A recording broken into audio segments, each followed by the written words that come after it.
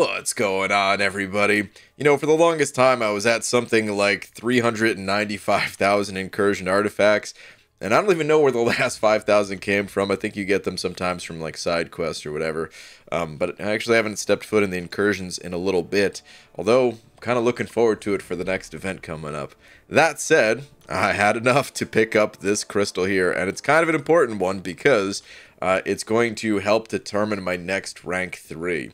You see, if I get a mojo out of that crystal, out of the incursion crystal, then I will more than likely be rank 3ing mojo in order to help get through the latest Karina's challenge, the Fintech's challenge. And I also just really like mojo as a champ too, so I'd be pretty stoked for that. So that is going to be the #1 possible pull out of here. I also have Hulkbuster ready, so getting the dupe would be kind of cool, but he's actually not my #2 most wanted. My #2 most wanted is still Angela, the champ that always was my #1 most wanted.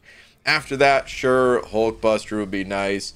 Namor would be kind of cool, but that's kind of for the future. Don't really need him right now.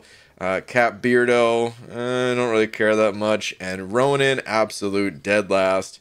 Don't want to see the guy. Looks super cool. Don't care about him, though. That's the unfortunate truth. Okay, so let's do this thing, man. Please. Please just let me be. Let's just see a mojo. Let's see that big corn dog looking face. There's so many mojos. Come on, don't do that to me. One before mojo 2. Come on, man, please. Okay. You know, there's only a 1 in 6 chance, and when the game shows you that many of a champion, I mean, at this point, I'm sensing a pattern. It's almost like the game it knows what you want and somehow is not given to you. Is the microphone on this thing, man? Are you hearing me say this, Kabam? You pulling the strings back there? All right, anyway, new 7-star, Namor. Dude, add him to the mutant champion list. But that'll do it for this video. Thank you all very much for watching. And, well, now I have to go figure out who I actually want to rank 3 if it's not going to be Mojo. Alright, take care.